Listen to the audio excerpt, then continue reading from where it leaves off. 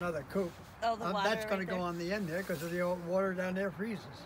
Yeah. So Dick, when your birds come down, they land straight on the landing over here.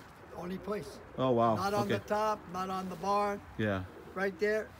Homer, you can't have homers landing any place but on your coop. Okay. Right by the trap. Exactly. Okay.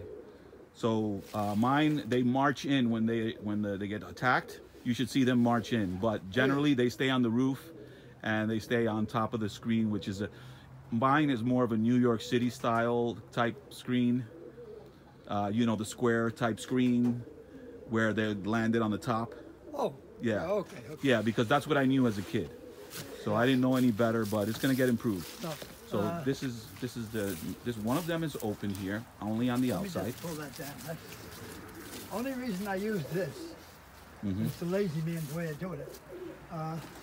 When I settle my young ones, I put these up and let them out for probably a week or so that they can come out here and look around. Because trees, hawks, what happens is they get out of sight, out of mind. Hello. Hi. Say hello to everybody. Hello. She wouldn't bite a thumb. What's your name? Autumn.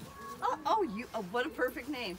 The Yes, it color is, look at. Autumn. This is Just Autumn. like Autumn. This is Autumn. How you doing, Autumn? Hi, Autumn.